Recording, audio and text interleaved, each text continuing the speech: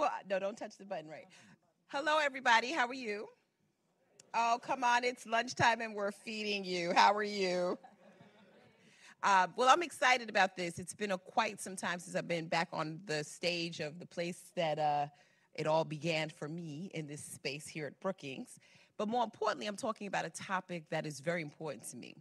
And we're doing something really neat right now, which we probably in a million years would have not have thought we could have done. We're in person, and for those of you not here, we're eating lunch. Yeah, lunch. And for those of you that are here, we're actually here, right? So we're sort of doing this hybrid thing, which I think is interesting going forward because it allows so many more people to participate. So thank you to our event manager, Catalina, and our AV crew for making this work, because this is just new for everybody to be able to have a hybrid experience. I'm Dr. Nicole Turner-Lee. I'm the senior fellow here and the director of the Center for Technology Innovation. I do have a forthcoming book that will be out in January, finally, on the U.S. digital divide, digitally invisible, hey, Shazaz, how the internet is creating the new underclass. And I'm particularly excited about this conversation because as I share my age, even though I don't look more than 15, 20, I've been here before for 3 decades working on digital divide issues. And what's so interesting about this range of movement that we've seen with closing the digital divide, more importantly, is one, many of the people on this panel I've interacted in some way or form over the last 5 to 10 years. But more importantly, we're interacting as we're actually seeing what we consider here at Brookings a supply-demand equation. Meaning we're putting millions and billions of dollars, if you actually add up all the money that's available across agency into infrastructure, while simultaneously creating these levers for people to what I now call stay connected. Not just get connected, but to stay connected and to make those investments worthwhile. So this conversation is important because as of the end of June, we're going to start seeing some of these investments take place.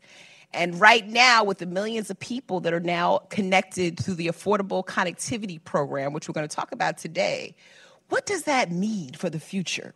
And what does that mean potentially in an environment where it could expire because of the lack of political reappropriation? But more importantly, it could expire because we run out of money. And we run out of money while we're actually developing these infrastructure assets.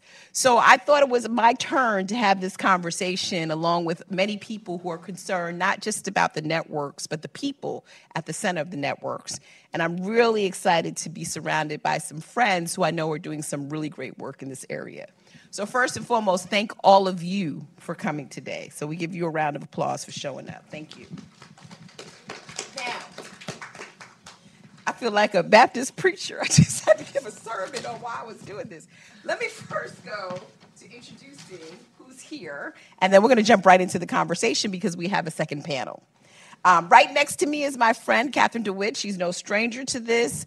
I used to think I showed up at every panel. She shows up every panel. She's the project director of the Broadband Access Initiative, the Pew Charitable Trust. I'm not going to tell you how long I've known Paul in this space, but Paul Garnett is Chief Executive Officer of the Vernonburg Group. Next to Paul is Mike O'Reilly, who I used to go before, who is a former commissioner at the Federal Communications Commission, and now in his own venture. And my dear friend, Dr. Fallon Wilson, who is doing amazing stuff as the Vice President of Policy at the Multicultural Media and Telecom Internet Council, as well as in her other work when it comes to the Black Tech Initiative and other things that she's working on. And she'll talk more about that when we get to her, just to give you a sense of that. So, Paul, I'm going to start with you. I'm just going to kind of jump in here because this first panel is meant to sort of do some landscaping with some stats. Tell us a little bit more about this program for people who may not be as familiar, where we are with enrollment, and just give us some basic stats in terms of where this program is rolling out successfully, et cetera. Okay, very good. Thank you very much for having me on this panel. Thanks everyone for showing up in person. It is actually pretty cool to be in front of real human beings. And to age myself, when we met, I probably had some nice bushy, I just bought my hair. light brown hair. Look at me now. Not so good.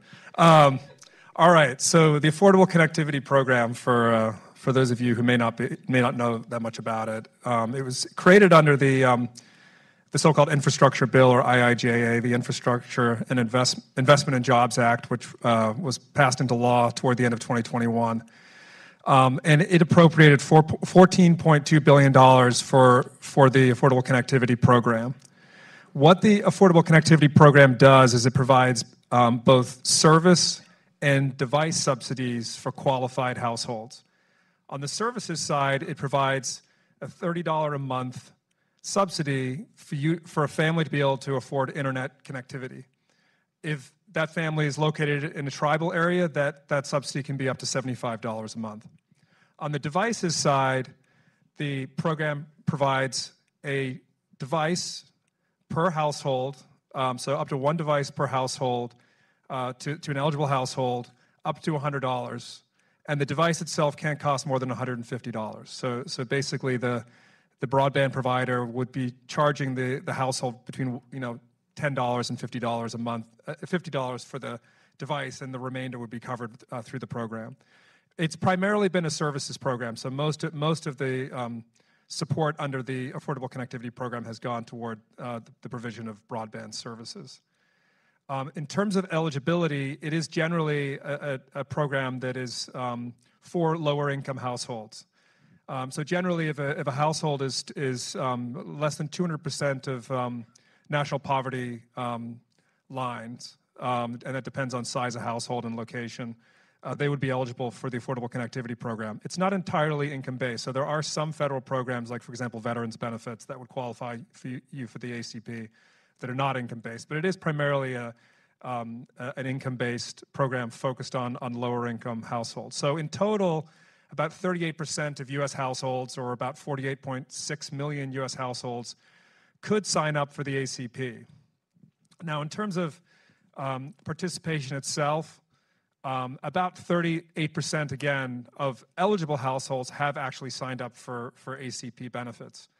Most broadband providers, at least the larger ones, have created a tier of service that essentially makes the service itself free for eligible households. So most broadband providers, the brands that you're all familiar with, AT&T, Verizon, Comcast, Charter, others, they offer a $30 a month service package of at least 100 megabits per second of service, and that's $30 a month. So essentially, if you participate in the ACP, you're essentially able to get a free service. In terms of where we are right now in the program, as I said, $14.2 billion was appropriated. There was a predecessor program called the Emergency Broadband Benefit, and there was some money left over from that when the FCC rolled over into the new ACP program, and it ended up being about $2.9 billion, which was, I think, more than what many of us expected. So in effect, it created a $17 billion program. So it had more money in it than was appropriated by Congress. But even there, money is being spent quickly. As I said, basically about 40% of households now are participating in the ACP. And what that means is about almost $500 million is being spent every month on the ACP program. So we're sort of counting down the dollars. So as of right now, you've got about $8 billion left in the Affordable Connectivity Program. At the same time, this is all being rolled out, and the broadband providers are pushing hard to get folks to participate. The federal government is also promoting participation. So the FCC has two programs, grant programs, that provide grants to local community-based organizations to promote the ACP.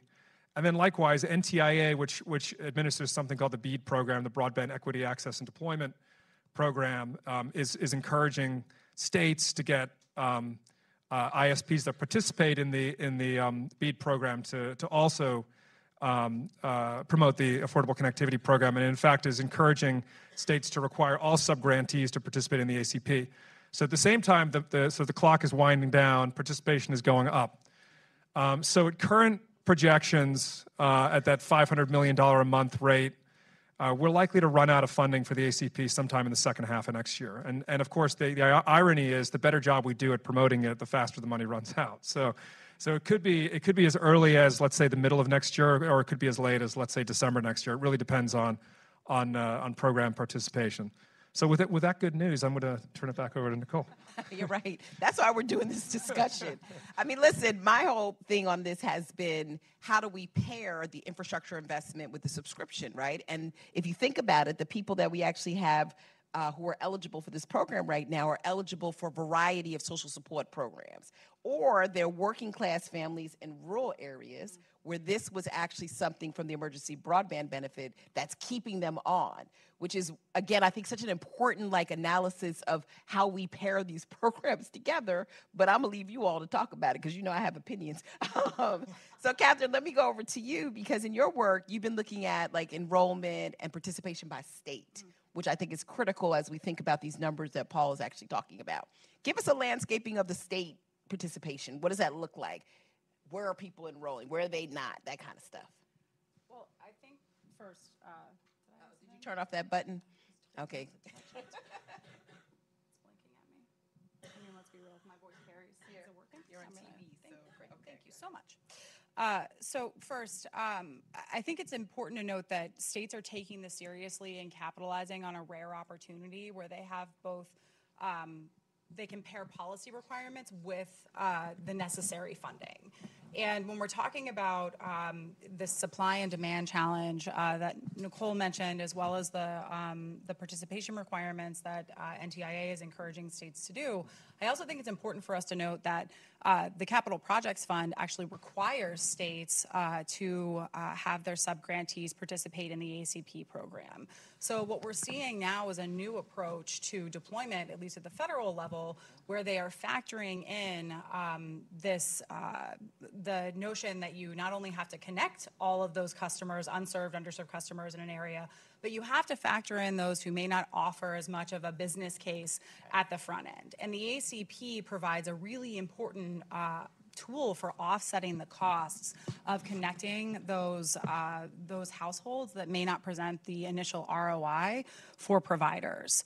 And I think, more specifically, states have been thinking about this approach for quite some time. They recognize that, we do need to think differently about deployment moving forward for unserved and underserved. It's not just about the supposed mismatch between supply and demand. We do need to think about the economics of deployment differently. We need to think about how to keep those folks online and reduce the risk for ISPs in the long term. And I think, like many of the researchers sitting up here and in the room, and those who are practitioners as well, states also recognize that it takes more than the presence of a program to increase participation and increase adoption. Just having it there is not enough. States know that they need a good ground game.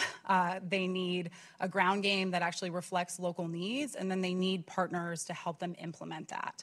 And that's not just about the fact that state broadband offices are a little strapped for resources right now. They're a little busy. I'm not sure if y'all know that they're responsible for administering quite a significant amount of federal funds right now. But this also goes back to the research that a lot of folks, including my organization, have done for years, saying that you need those trusted partners on the ground. I'm sure that my colleague Fallon will be talking about that in a little bit. But to that point of kind of how states are specifically addressing this, I wanted to offer a couple of examples for how states are approaching ACP outreach and implementation. You have states that are working on statewide partnerships with national organizations like Education Superhighway. Those are states like Georgia, Delaware, and Colorado. Some states are also working with state-based and local organizations to launch outreach campaigns. The state of Oregon is working with the University of Oregon, extension centers. And states like Massachusetts and Wisconsin are offering grants to organizations to help them with local outreach. Then you have states that are they're developing dedicated efforts to decrease the barriers to enrollment. Arizona has been working with Common Sense Media and other local partners to establish tech enrollment hotlines. You have states like Missouri and Illinois that are dedicating specific funds for digital navigators. Finally, what I think is important too is that we're seeing a shift in the political winds. States are setting goals around adoption and enrollment in the ACP. States like Kansas and Maine are doing that as part of their universal access goals. But then you also have governors in states like Alabama, Texas, South Carolina, who are setting a public focus on enrollment in the ACP. And that may seem like, okay, like, why are we talking about this? They're politicians. But that political focus and having governors in particular state the importance and emphasis on ACP is really critical for driving broader support within the state. So I think just in wrapping this up, states are doing their part, and so now in DC, we need to do ours. That's right. And I'm like so excited about the second panel because we're going to hear also these ground games, Dr. Wilson, that, Catherine is also talking about, which is we've got federal, so we know what the federal appropriations are. We know how states are engaging. And by the way, we know that all states are engaging. Listen to the states that we just discussed. This is not a blue or red issue. This is everybody's issue, right? And if you look at the numbers of ACP enrollment, we're seeing a lot of red state enrollment in terms of this program, which, we're pointing out on the blog as well. But you're on the ground game, like boots on the ground, like running around everywhere, talking to local stakeholders about this. And I think it's really important to sort of understand from a research perspective what that looks like before we begin to hear from our second panel. How is it to engage local partners, and where do they fit in this? And tell us a little bit about what you're doing with the Black churches. Thank you for having me. I get to work with Black Churches for Digital Equity. And what that is, it came out of the emergency broadband benefit work where we decided to support the notion that we really needed the extension of an internet subsidy for communities. And so we know that historically Black churches play a pivotal role in making sure that communities have access not only to like internet now, but also to housing, to many other types of social services and social impact work that our churches do. And so we literally work across 13 states. I know it's not all 50, but we're going to scale to get there. And we work to educate African American church leaders who are pivotal, once again, community anchor institutions in their cities on what digital equity is. And so it's not just about ACP for us. We see it as a larger holistic story on how do you build future for Black communities. And it includes BEAD, it includes DEA, it probably will include EDA tech hubs. We just go in all the places right now. And so we educate them on the data. This is important, right? I think we often assume that community anchor institutions aren't able to understand data and they can't make decisions and those types of things. But the Microsoft Data Platform is one of the tools we use to educate them to see exactly what the disparities look like in their communities so they can begin developing a type of vernacular to tell their digital equity stories. And of course, we use Benton's, ACP, we use it all. And we break it down so they can then advocate at the state level and also at the national level. We recently brought a group of our church leaders to DC, and they told their ACP stories to a lot of congressional representatives. I think they love talking. That's one thing you don't have to worry about pastors. Pastors will tell a story.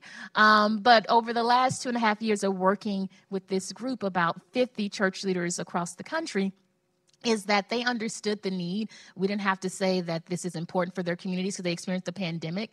But what they now see as leaders in their state broadband offices, either they occupy the task force that a state has set up or they are attending the listening sessions. They want to be more actively involved, in particular, giving feedback on all the digital equity plans across the state that we're in. And so we see community anchor institutions like African American churches, temples, mosques, all as essential to discussion of future and technology. And sometimes here at the national level, we don't think about faith-based institutions in this type of way, but they can be pivotal partners in translating this new world that we find ourselves in.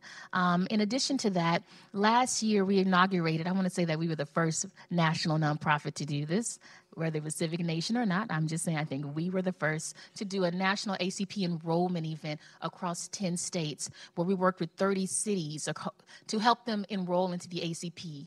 And we provided many micro grants to our church leaders, and they held all types of events. Some held back to school, and you'll hear some of that from Naomi when she comes up here to speak, back to school events where they gave away backpacks and they signed up ACP events. Some had jazz back fall events. Everyone had a different way that they thought about doing it. Some actually had classroom settings where they literally walked people step by step, literally page by page, and then connected them. And then they had all the providers there, all of them, to be able to sign them up and connect them immediately. And so we're excited. We're going to do that again this year, and it's going to be great because we're working once again across 13 states, and we have funds from the FCC to do this mass enrollment in August. So look forward to seeing a lot of enrollment numbers bump up, which is why this conversation around like how do we address the lack of funding is super important for us. Yeah, and I think it's so important too. I mean, Fallon is underestimating this. I was a moderator for her very first sessions. And if you know churches, the first thing they said is, well, what is this program? And then pretty soon by like the third or fourth one I had moderated, they were talking about using the Sunday pulpit to enroll people in ACP. And this was very early on. And so I think that there's something to be said about that, particularly when we see how communities that are intersectionally affected by place and, income are actually seeing this program as a relevant factor. And Paul and I know, and many of us know, for years, cost was an issue, but it was really, why do I need to get online? And I think the pandemic really showed people this is why you have to get online. It was interesting listening to your churches talk about that. Right. Healthcare and health disparities and things like that. So we'll talk more about that as well, because I think that this is like a triage approach when we begin to think about this money. Now, Commissioner O'Reilly, let me come to you, though. And we've had many years together speaking about this. Affordability has always been an issue for the FCC when it actually lays out the statute of universal communications access to our infrastructure. You're watching this now from the outside, and I'm just curious about what do you think, right, when you begin to see a program that has millions of subscribers, this much money coming out of the commission that is actually helping you to meet some of those goals? Well, first of all, thanks for having me. I was trying to think back. I don't think I've ever done an event at Brookings before. Oh, really? No. I didn't get you when you were a commissioner. I'm I sorry. we might have. I'm making it up. Okay. It's all good. I was trying to think, but I don't think so. But I'm happy to be here. Look, as a conservative Republican, I'm happy to lend my voice to. That had nothing to do with you not doing a panel. I just want to make sure. I'm happy to lend my voice. To lend my voice to this program, and I have articulated that in a number of different ways to express why we should extend the life of ACP, as Paul talked about the numbers and the funding going forward. And I think if you believe that the internet is an amazing tool, if used properly, as I do, then you want to make sure that as many people who want it have access to it.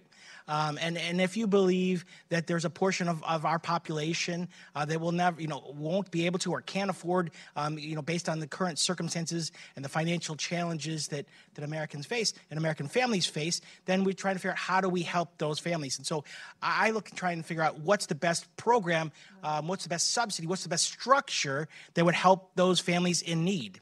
And I've lived through a number of different versions, and both as a policymaker on Capitol Hill, as congressional staff for 20 years, and then at the FCC overseeing a number of programs. And I support the ACP because I think it's the best structure we've had to date to get to where we want to go. It actually is, the question that's posed, can we have affordability without ACP? And the answer is maybe, but not as efficiently or desirable means. This is the best mechanism we've had to date. But that doesn't make it perfect by any stretch of the imagination. But it deals with things. And you mentioned the question, the FCC, kicking out the dollars. It's really coming from Congress. These are decisions that Congress made, and Congress kept a role in the equation. Importantly, I think, what makes it differential from other programs and so important. So I look at this and say, this is a valuable tool to help Americans that are in need. You mentioned it's both an R and a D issue. It's both a blue and a red issue. It's both urban and rural. It's everywhere that populations are being signed up across the board because there are needs in so many different populations to get the broadband. It is, in my opinion, and I've done the work through all the different research over the years. I've done my homework. It is generally affordable for most Americans today, but there's going to be a portion of the population that is going to need help going forward. And we have to figure out, or we, as an outsider, I can give advice to policymakers on what is the best mechanism, what are the tools, what should the program look like. And I would say I like a lot of what ACP does, and I think it deserves additional funding. The second part of my message, though, is for those that are expecting the same type of support or the same type of funding level that we've had, since the program was initiated in the IIJA, I think that might be a little aggressive. There's a different Congress, there's different makeup, there's different policymakers in charge, and you have to figure out how do you deal with certain things. Paul mentioned about eligibility. I've heard different numbers about how many people in America are eligible. It's probably not to the numbers, probably not capable of sustaining 40% of America being eligible. That's probably not sustainable for policymakers that I talk to on Capitol Hill. It's just not in the cards. So you got to figure out how do you deal with eligibility. And how do you deal with, there are people who are trying to take advantage of the program.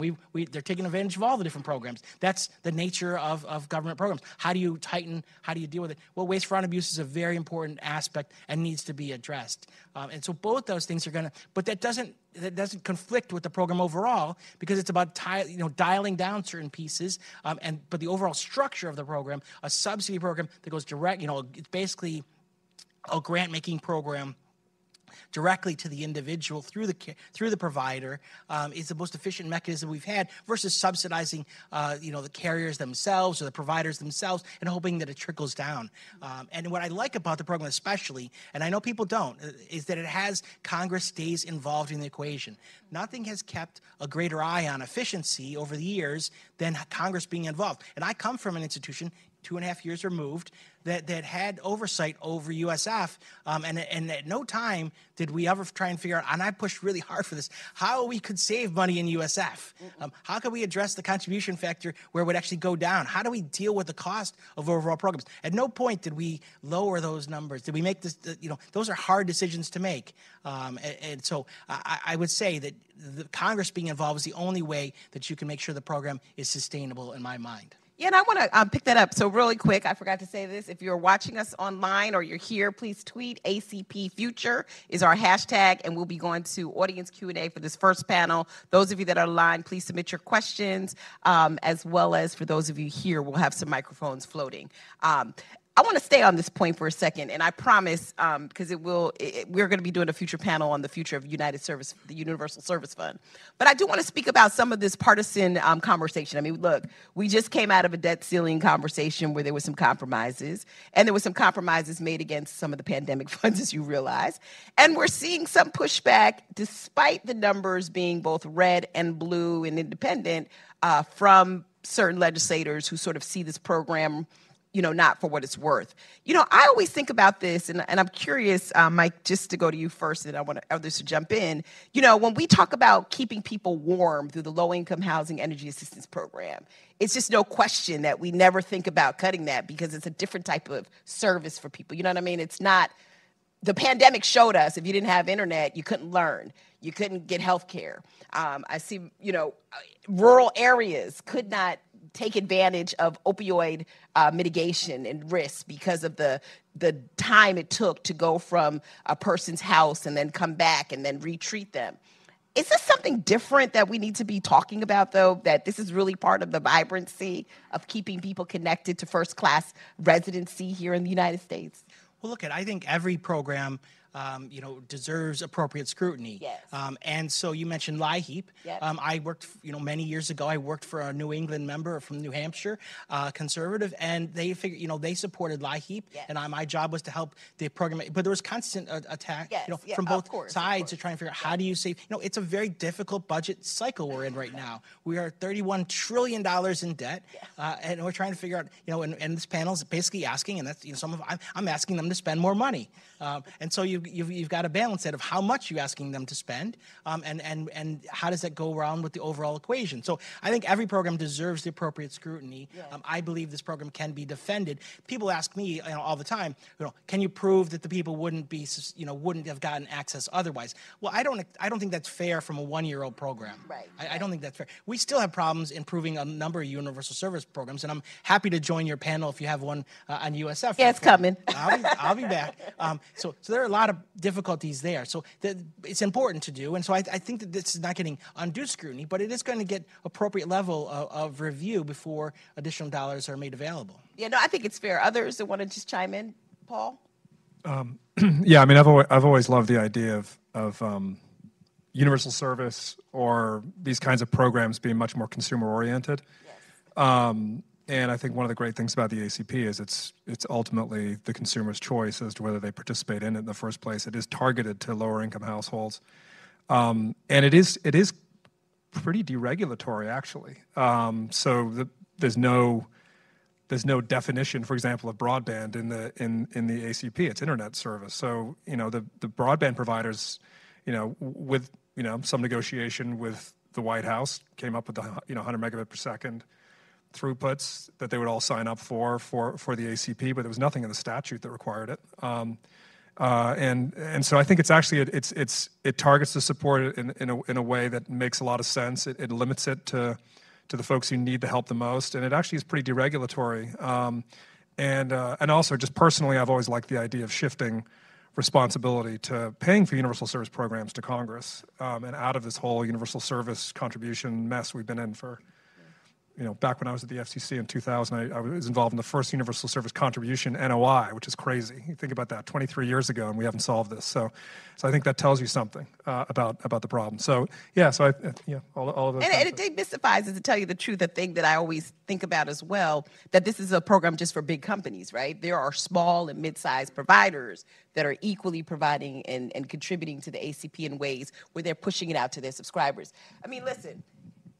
Catherine, I worry because if this program runs out of money, expires, gets caught up in a political logjam, what do we do with 15 million upward 19 million people that are subscribed that now have to choose between broadband and bread? I mean, listen, my book is coming out in January.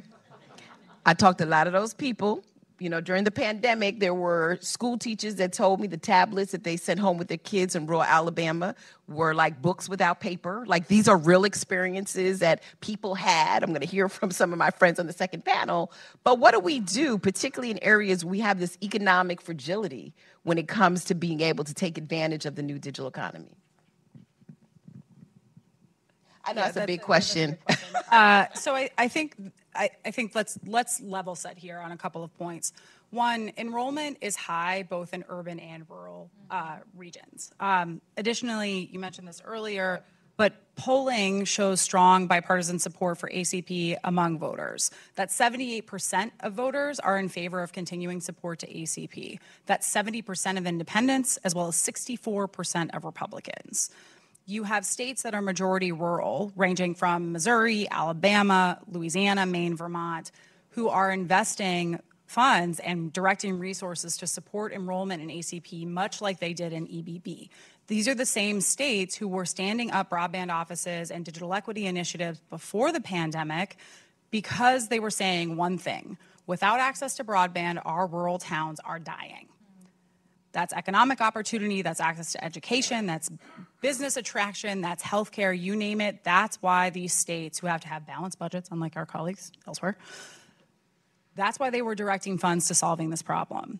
And so I just listed a bunch of majority rural states, but I think it's important for us to take a step back and look at the commonalities for the communities that are either unconnected or underconnected.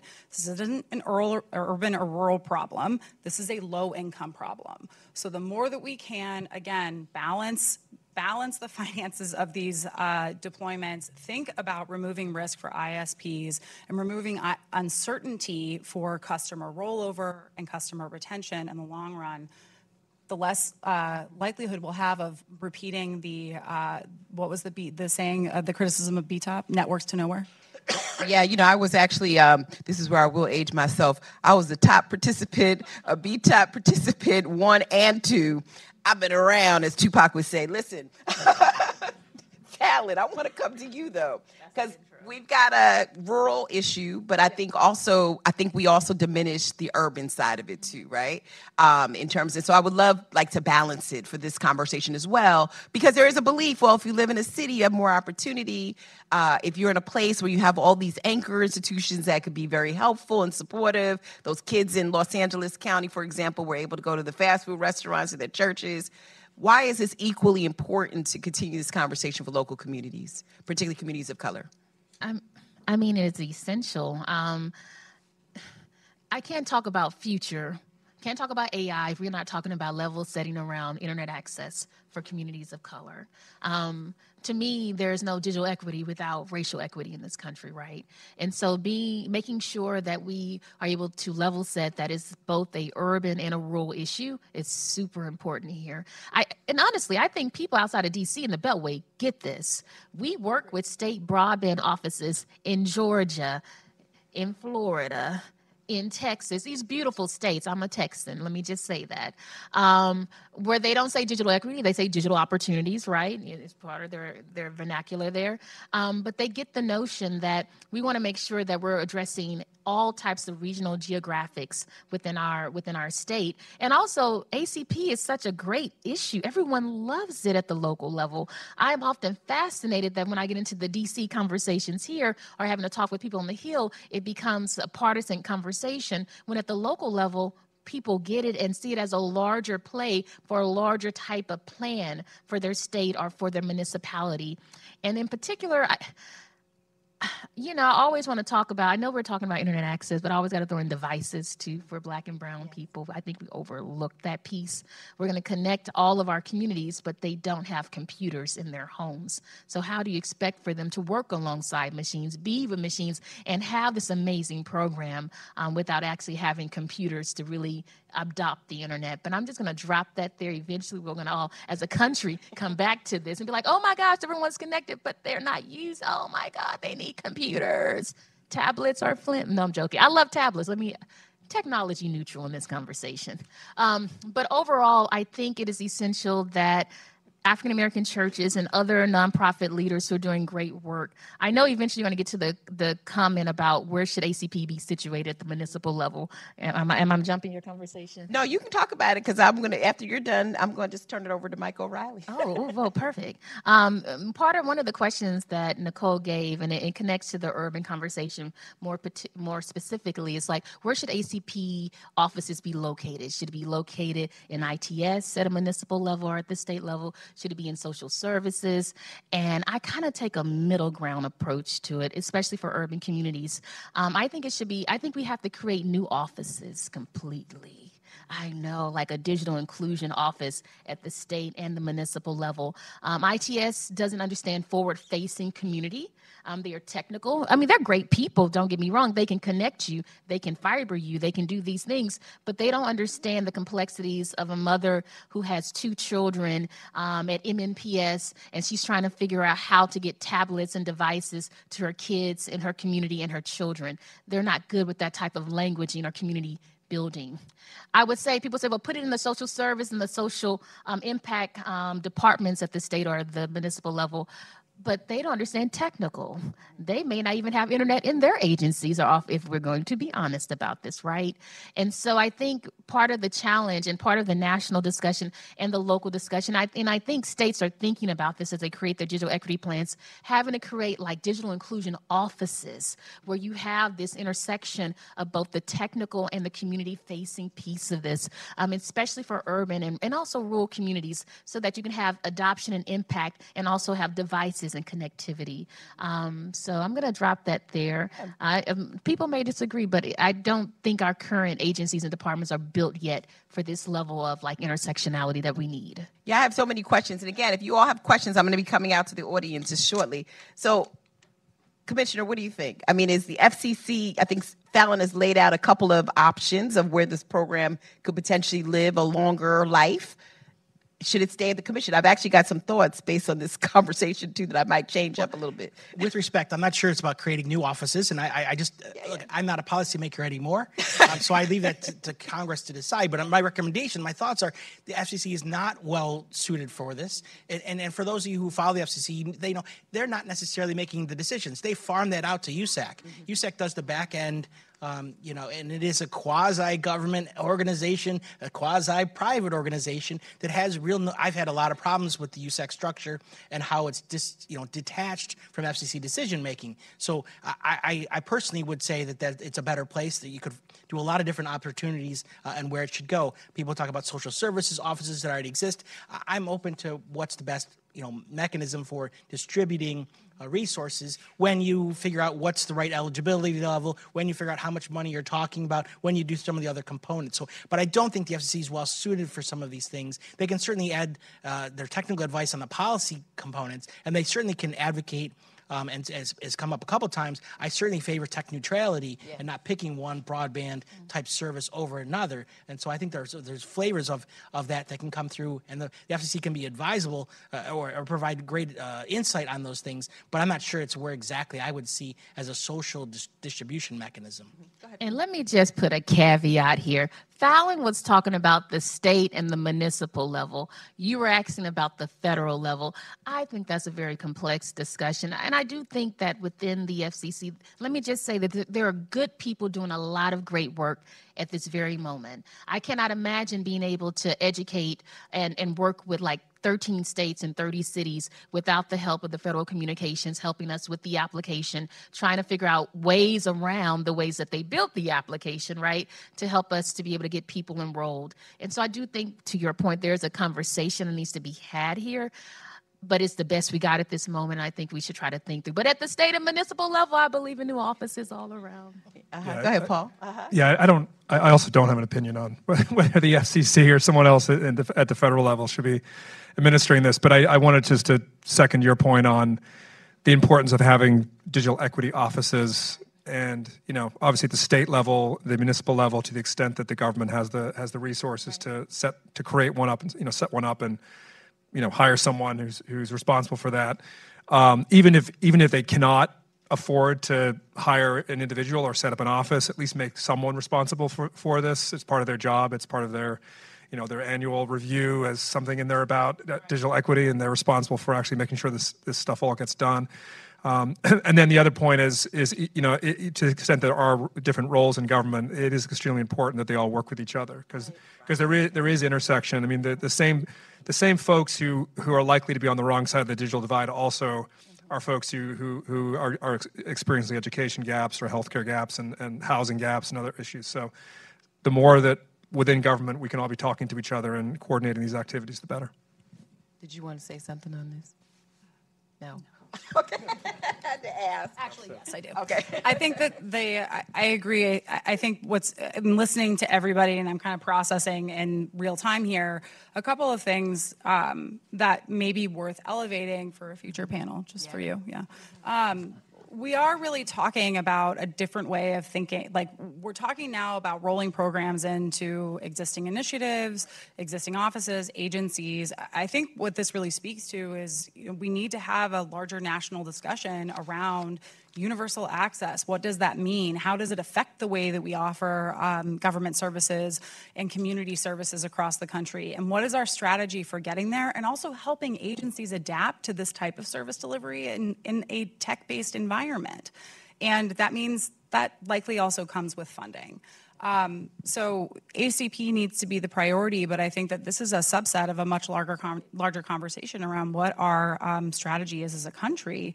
And how we define roles for every level of government. Thank you for saying that, because I completely agree when it comes to achieving that strategy.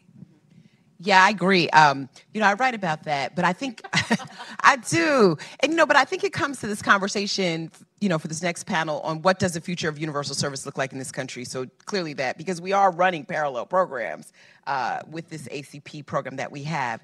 But as I thought about it, and then I'm going to kind of push back on my own idea, to a certain extent, this program, this is my last question, and I'm going to let y'all come in, okay? So we need some questions from you.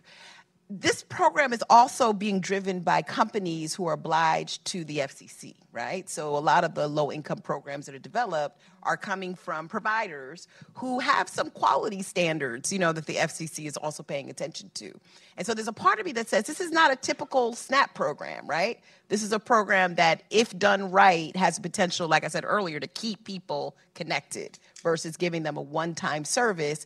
And when we keep people connected, we do better as globally because we have a more competitive ecosystem.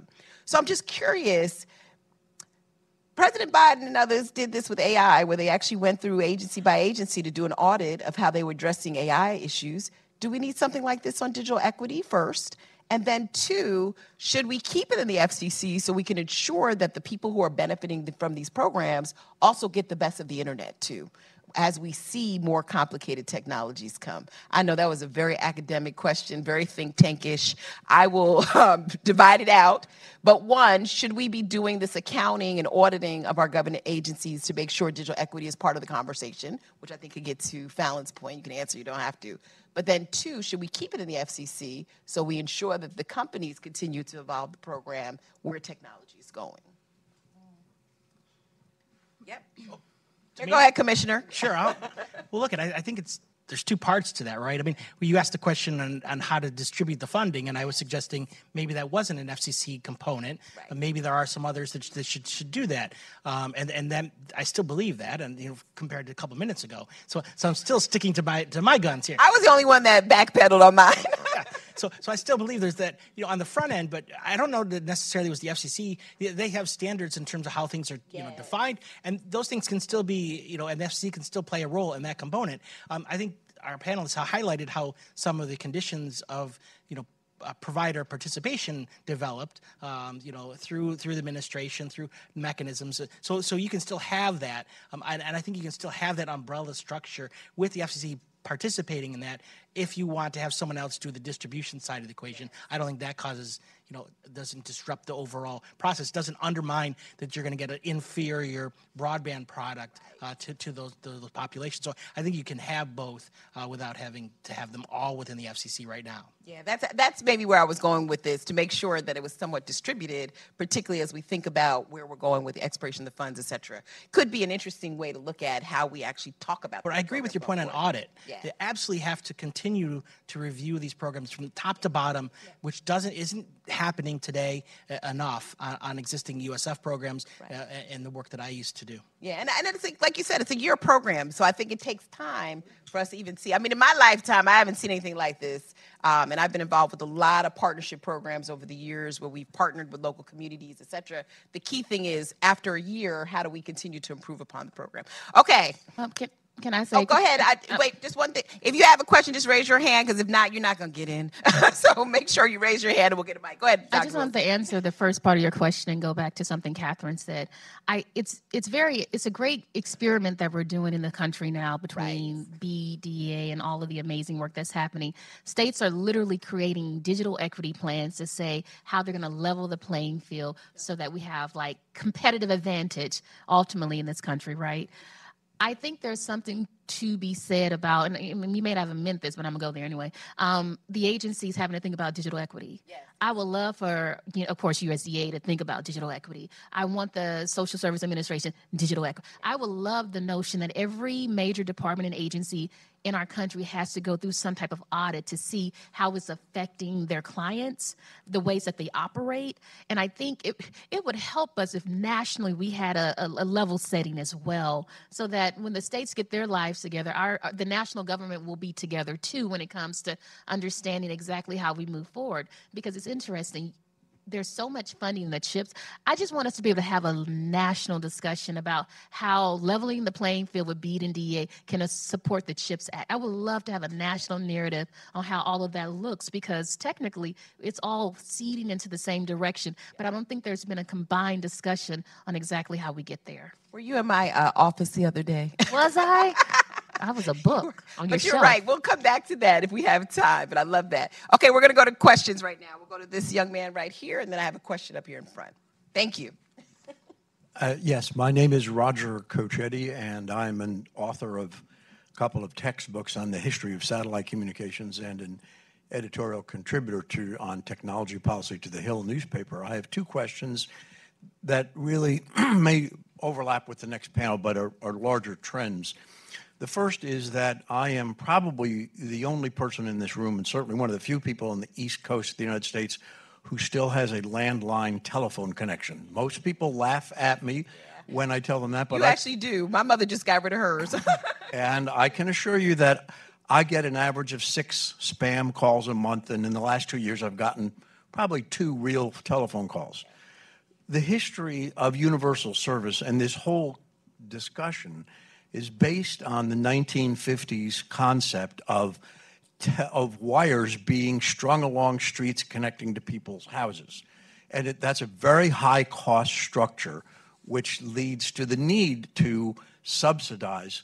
Are we reaching the point, and I think we're now over 50% of American households do not have landline, are we reaching the point where we should forcibly, maybe too strong a term, but aggressively disconnect or stop spending money on landline telephone services that are overwhelmingly used for spam and put that money into internet services, which is what people are obviously interested in? Second question, which is related to it, is that in the past 10 or 15 years, the cost of satellite communications has dropped by, pick your figure, but I would say about 90%.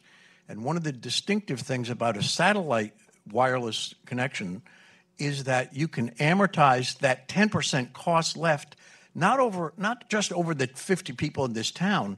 You can amortize that cost over 500 million people from India, 800 million people from China, 700 million people from Africa, and thus the unit cost drops to pennies for a connection. And keep in mind that the one roadblock to satellite communications that has always been the case is this big equipment.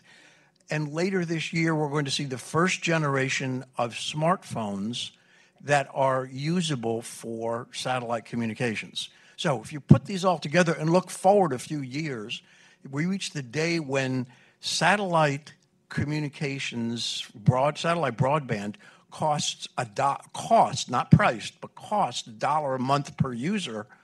How does this fit into the overall equation? So two broad questions. Thank you. Anybody want to answer? Go ahead, Paul. That all sounds great. My father lives in northeastern Vermont and has only telephone service as well, and is still on dial-up. So I think unfortunately there are enough Americans who are still on copper,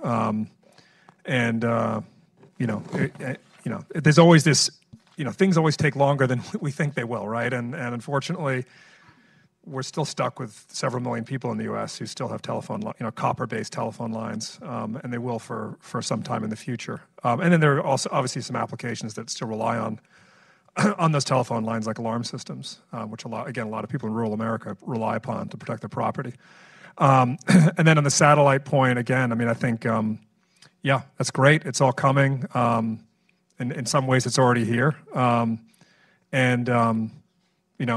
The faster the better, but again, there's always this difference between when technology gets created and when it gets sort of where mass adoption actually occurs. So unfortunately, I think we have to wait longer for these things to sort of come to be mainstream. Can I just adding a point? You said something about price versus cost, and I think that's also a discussion that we need to do a better job at. Particularly those who work in the research and policy practitioner space, distinguishing between cost for low-income households and price and affordability overall for consumers. And I think we've reached an inflection point in folks understanding the distinction between those two things, and being very deliberate about making the distinction between those two things. But I think in order for us to develop policy that supports, again, the universal access, but also a greater consumption of internet in general, we need to do a much better job at distinguishing between affordability for low-income households versus affordability and price for all.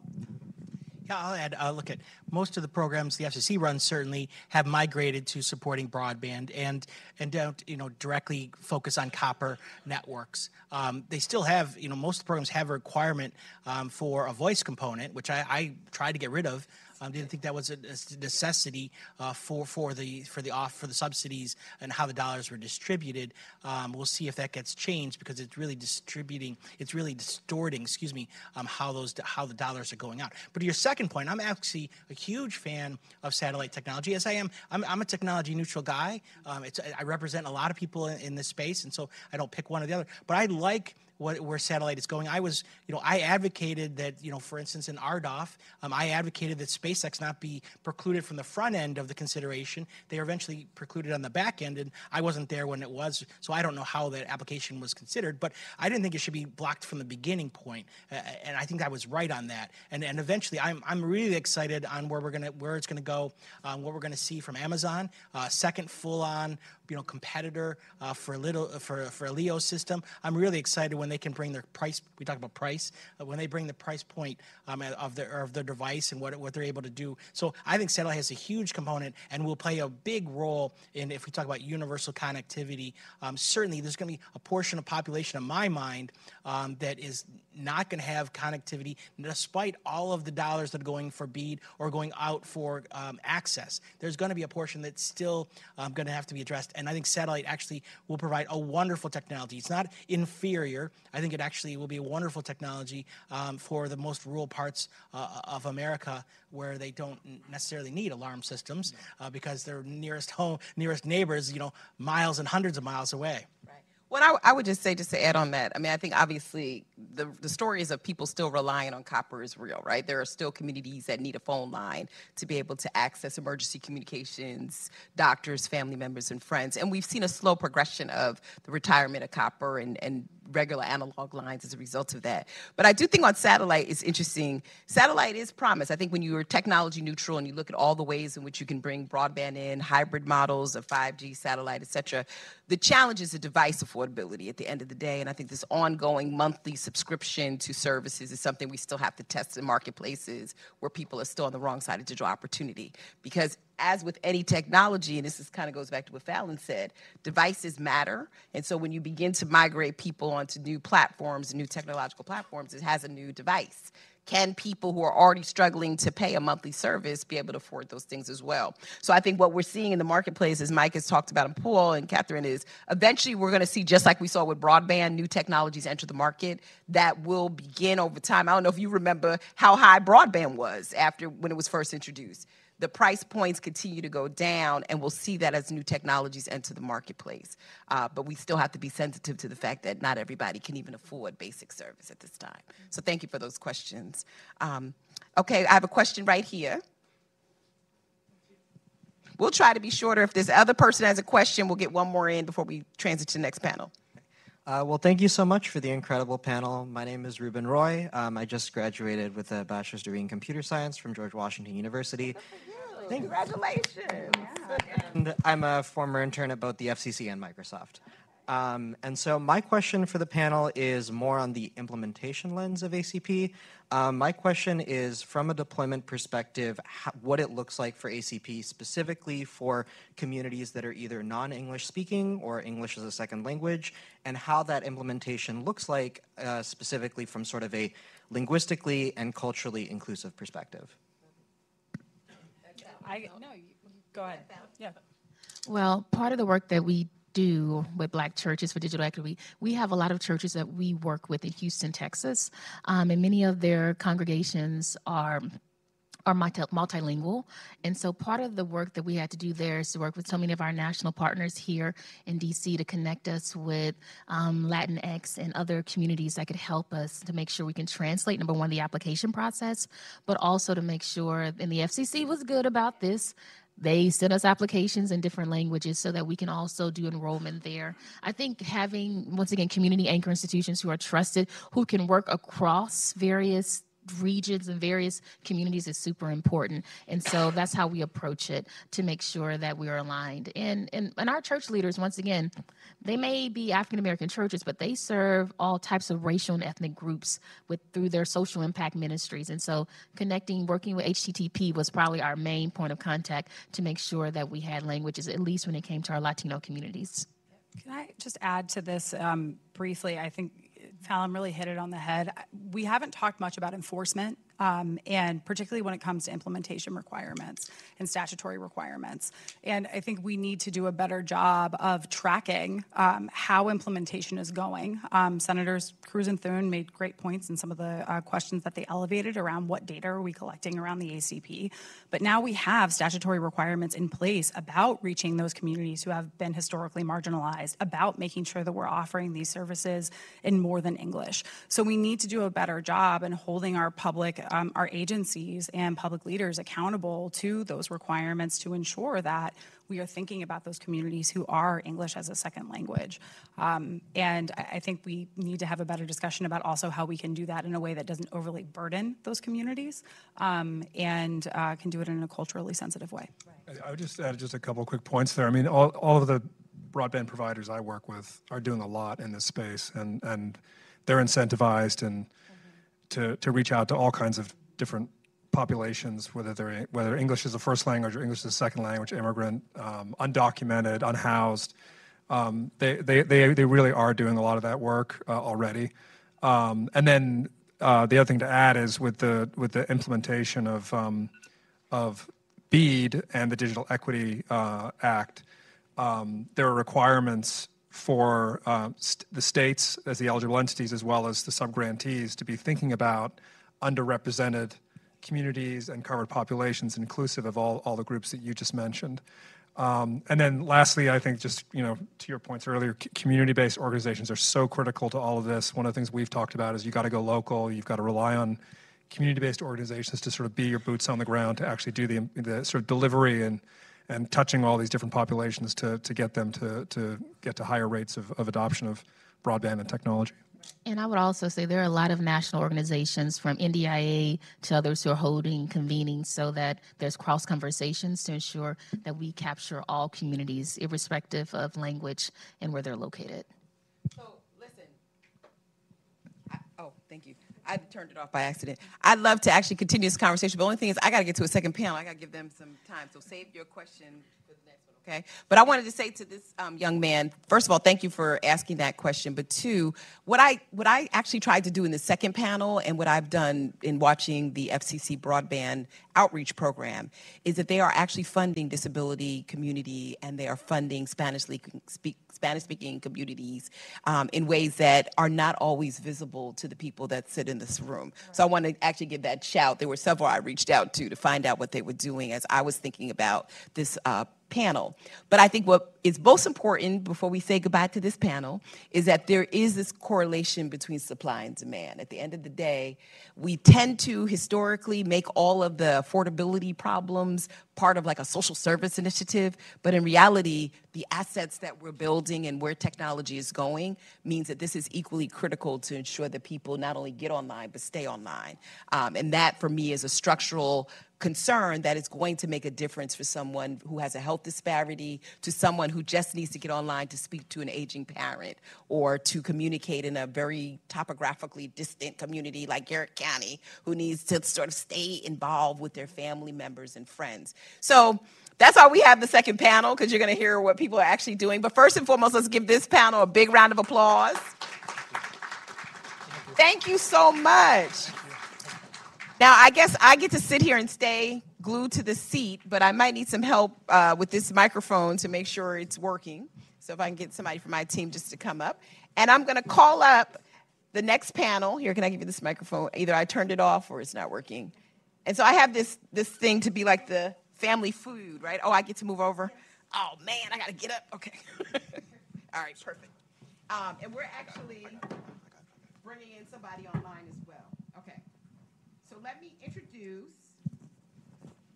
This is the one that's not working too well. Give me that one back.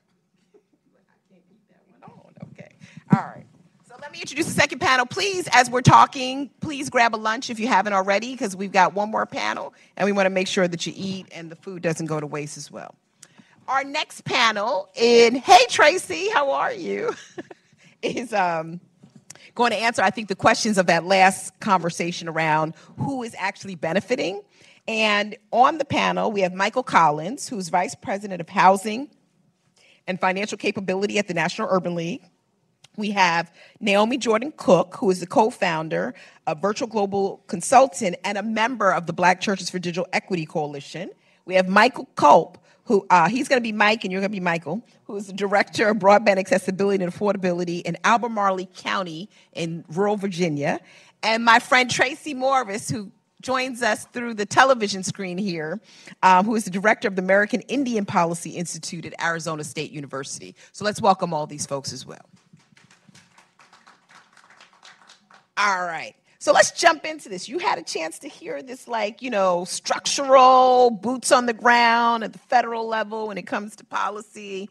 I'm curious, first and foremost, and let's go to Mike first, to hear about what you're doing. Mike, right? You got it. On the local level in Albemarle County, right? So I Right. think there were a lot of things that you heard that, in particular, the state of Virginia is sort of taking on as an initiative, not just the county, right? Yeah. And I'm just curious to hear a little bit more about what you're doing and what you've been able to sort of make sense of in this conversation around ACP and its sustainability.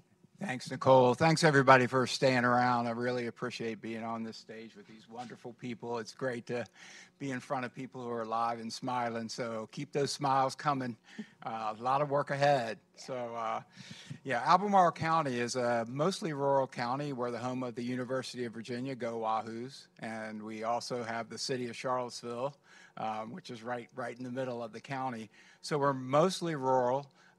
We have some affluency, admittedly, but we have pockets of poverty, intergenerational poverty, and especially in our urban areas, we're seeing a lot of migration into the areas to take on those retail jobs, and a lot of people are underemployed. So there's a big issue with people not having valuable jobs that can pay their bills, and it's just a cycle that those same people are bringing their children up into that same situation without access to great devices and the internet. It's making it very difficult for them to contribute in meaningful ways to the digital world. We are fortunate. We've done a lot of access work, so we have a number of fiber providers, both in the development and in the rural areas, 6 of them to be exact, and they're all currently working on projects. So we've got a lot of activity that's going on, but we're shifting to where affordability is a big issue. And one of the ways that the ACP has helped is that it's brought that revenue source to not only our major national providers, but also to the smaller internet service providers. So it's a cottage industry of locals who have been doing fiber for a while, but it's giving them an opportunity to keep things going. One of the ways that we're seeing that happen is with multiple dwelling units, the MDUs, whether they're apartment complexes or low-income condominium type work. We see a great opportunity to get involved with those areas and begin to promote digital equity through digital skills. So it's not enough just to have the internet. You've got to be able to get out into that community and meet them where they are and provide them with digital skills training. So that's our next big step. So we really see it as a boon for the next generation of digital workers. That's right. And that area, to your point, my son is a UVA student. When you drive down there, it does go through pockets. It's so interesting, just, not too far from Fairfax County and where you are in terms of Virginia itself. Naomi, you've heard Fallon talk a lot about your initiative, the Black Churches for Digital Equity. I'd like to hear a little bit more about what you're doing in that initiative, what digital equity means for you, right? Particularly for where you're located in New York. So first, I have people watching, and being a church member, I got to shout out my church, which is Zoe Ministries. And one of the things that I'm happy to say is that Zoe Ministries, we have the privilege, and I say with grace and humility, of having a privilege of being completely virtual, where we're now using our church buildings for other church leaders to be able to worship. When it comes to the digital divide, which is no stranger, we've seen it, especially during the pandemic, and even in our churches, of how single parent households where they were literally sharing a device to do homework and to do work. I think of Mother Johnson, who, was trying to do worship and Sunday worship or Bible study online. And she's like, oh, my daughter, she gonna get me connected. Or what's going on? This keep dropping. I'm on Facebook, Zoom, and you're like, wait, what are you doing? And she's using a phone device. When I think about in Harlem, the different youth centers, that does it have computer science and digital literacy that is going on, that this is government funding, but yet and still they're not connected to have access to the internet. It's no stranger that, America, 29% of Black people do not have access to the internet.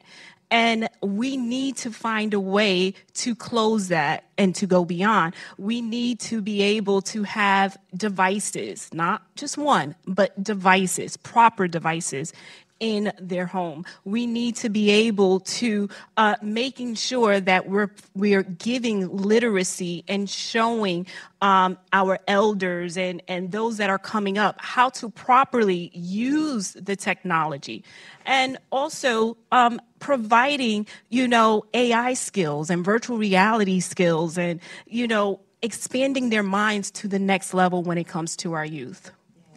Yeah, it's so interesting. When we started talking about this years ago, I would have never thought we'd been talking about AI and the digital divide. It's just an interesting evolution. So thank you for sharing that. Now, Michael, at the National Urban League, you all are focused similarly on digital disparities. This time you're doing a lot of work around housing, wealth building, economic sustainability. What does it mean to a community when they have seamless and affordable access to technology? And what I loved about this invitation that I made to you is around these communities, ecosystems, right? Where the technology finds a space. And how important is it to have the devices to connect, much like we've heard from Naomi? Absolutely. So I want to provide a little bit of context. The National Urban League has about 96 affiliates across 36 states, including Washington, D.C.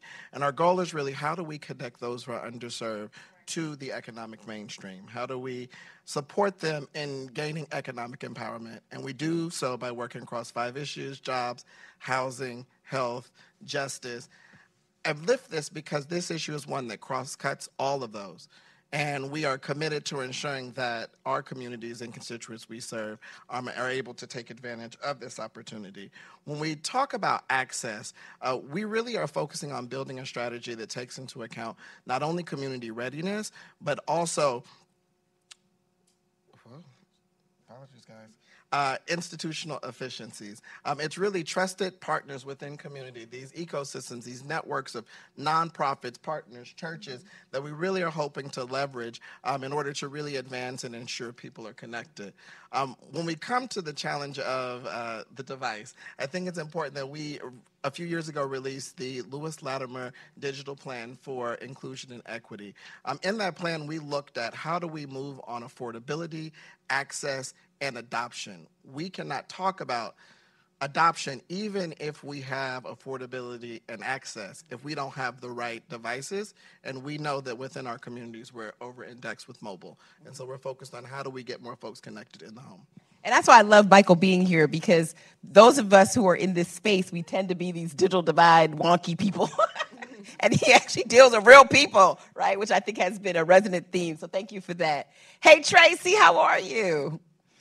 Hey, I'm pretty good. Thank you for having me. I wish I was really there live. I know. The next time we'll make tag sure. teaming all the events. So. No, I know. And Tracy and I have known each other for a really long time. Listen, this has been a historic investment in tribal lands and sovereign nations. We've never seen anything like this in my lifetime in terms of the type of investments. I'm curious from you, how is that going to affect the communities you care about?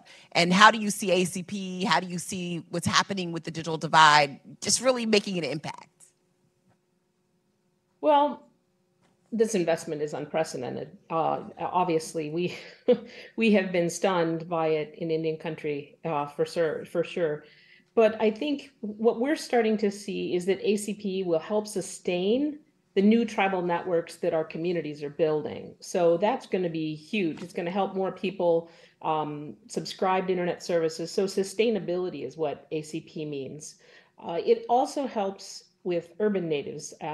Y'all may not know, but 75% of us at least live in urban situations, or we're going from urban back to reservations and back and forth. So having this to help our urban natives is huge as well. We saw so many of the same issues that the other folks have been talking about, one device, overly subscribed to mobile, of course. And so it's just exciting to see that we may be able, not only are we getting monies to create our own networks in our communities, we're going to be able to have this, hopefully this program continue to sustain those networks as well. And that's why we didn't plan for this, but I love the fact that this whole idea, again, when we look at the investments that have been made in Indian country, again, this is about keeping people on, right? Because we haven't seen this. This is an unprecedented amount of money in infrastructure, which I think is pretty important, right? It is. It's not only about keeping people on, it's about getting people on sustainably. Right. So we don't have networks in so many of our communities. And so as these other monies bridge that through now it's BEAD, but through spectrum opportunities and other things, as we build our own networks in our communities, this creates a sustainability and economic model that helps not only the community, but helps the persons get online and stay online. So yes. So I'm going to do an adaptation, Tracy. If you see it in a blog, I took it from you. Keeping people on, getting people on sustainably is the key. Yes, absolutely. That's the key. That's the key. Now, Mike, in Virginia, you took this program and added money to it, which I found to be interesting when we were chatting about this as well. Talk a little bit about what Virginia is doing to kind of follow this model of keeping people on, getting people on sustainably. Yeah, the state is currently working on a digital opportunity plan, and they're continuing to promote the affordable connectivity program. So ACP is a priority across the state. The state is at 30%, so they're leading our county. Our county, we're only at 15% of the eligible residents for ACP. One of the things that we decided to do was add an additional incentive for residents. So we're adding $20 a month to the ACP, and we call that our ACP Bridge. And we have 2 providers who have actually signed up for that. So for their people who have qualified, they're receiving an additional $20 a month benefit, which is dropping the cost to practically zero.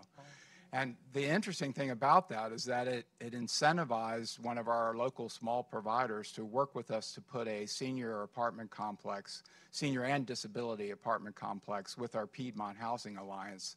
So if you see the natural progression there, the funding works within the community, involves an outside agency, the Piedmont Housing Alliance, and ends up benefiting almost 36 residents. So we're working to make sure that those residents, whether they're senior or disabled, now have the sustainability thing that we're working on. You can't just provide them with connectivity. You've got to go out there and give them digital skills so that they can provide and make sure that their community is working well together. And I'm curious, again, share with us where this extra $20 is coming from. Is it a commitment from the provider, or is it something coming from the state funds? Yeah, I'd be remiss not to put in the props for our Board of Supervisors. So our elected officials made that determination and put it in the general fund. So when you think about appropriations, that appropriation came directly from the general fund, taxpayer funds in the county itself. So that's interesting, because that kind of goes back to the first panel, right? If we actually move towards digital equity commissions or whatever the case may be,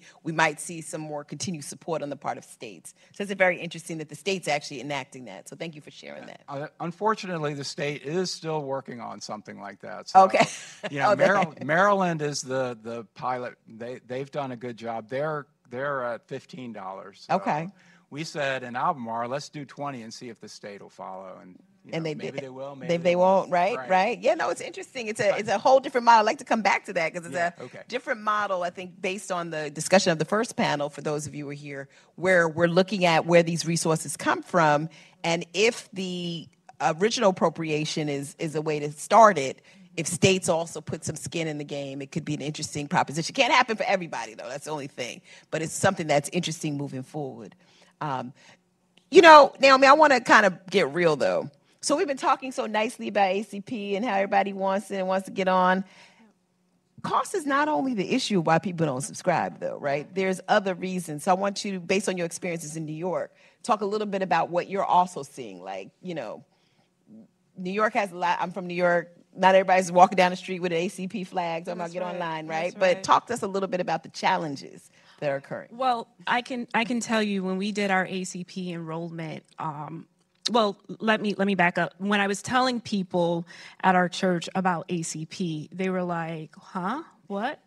And once we started educating them, they're like, "Oh, well, let me sign up. Or if I don't qualify, my sister qualify and my cousin qualify." And once I started telling them and listing the different programs, like if you get WIC, if you are having veterans benefits, they were like, "Oh, wait a minute, my uncle qualifies for this. And my uncle just moved to a new apartment, or my uncle's in a senior." So a lot of people don't know about it. The role of the institution is to support and to educate.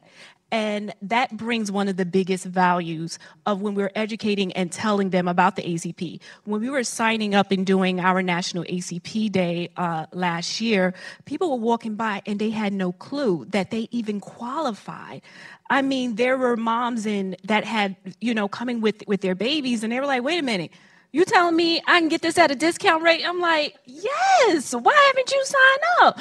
And they will go through the process and they sign up. And I have people that will call back, or family members of those individuals saying, "Thank you for signing up my cousin. She really needed this. She didn't even know that all this money that they were trying to choose, should I buy milk, should I buy bread, or do I keep the internet on so my children can do their homework?" And that's, to me, that goes back to, and Tracy, I want to just jump to you real quick, because I know similarly in Indian country, there's probably some issues too about people understanding how important the program is or knowing about it at all. But that goes back to the earlier conversation, right? Where does this program fit, and where do people see connectivity compared to other things that they're experiencing, which are real experiences, right? And the trade-offs that we make. Tracy, what about among your constituents? Is it been easy, difficult? Is it about awareness raising? Are we still just at the beginning of this? In some ways, we're at the beginning of this. We don't have the networks in the same way that other communities do. We don't. Our anchor institution is our school. Our anchor institution on a tribal community is our tribal government. In urban situations, we're even more dispersed. So getting that information out has been super hard in the urban communities. I suggested recently, I met with the commissioner, Jessica Rosenworcel, and I suggested that we work with Indian centers. There are Indian centers in most of the major cities, which are social service organizations that were formed in the mid-50s and 60s. And these are folks that are frontline and, helping folks sign up for other things. So that might be a solution, but we've just had difficulty getting outreach into the urban versus the reservation community. So there's still a lot of work to be done. We're still working on that. It's been different. It was the same thing with EBB before that. We didn't have enough time to even get the messaging out in a lot of ways. So we're a little different of a population, so and we don't have the same institutions to rely on that are there, so that's been harder. Yeah, and I just to stay on this for a moment, and I wish the other panel had kind of converged, because this is a policy question as well for my friends who are practitioners. In our ideal world, we would have hoped that the infrastructure money and the digital equity money would have gone to non-traditional anchor institutions, right? And so there would have been something about when you think about the pandemic, many of the stories that you saw were young people sitting on the stoops of churches or sitting on the stoops of community-based organizations or receiving free lunch and housing, right? And, Mike, you're shaking your head. It puts us at a disadvantage also when the ACP and the BEAD funding aren't kind of combined to support non-traditional anchor institutions. Michael, I'm coming to you real quick. Let me just go to Mike because you're shaking your head. Well, I will say, the importance of the rural community is centered on the churches for sure. It happens in our county. I'm sure it happens in most rural counties. There's also the country stores that have been there with families forever. Sustaining them is an important part of keeping our rural communities vibrant and providing them with that type of skill set. You're bringing everybody in to pick up a device or something like that. You don't need to block it anyway. Mm-hmm. So.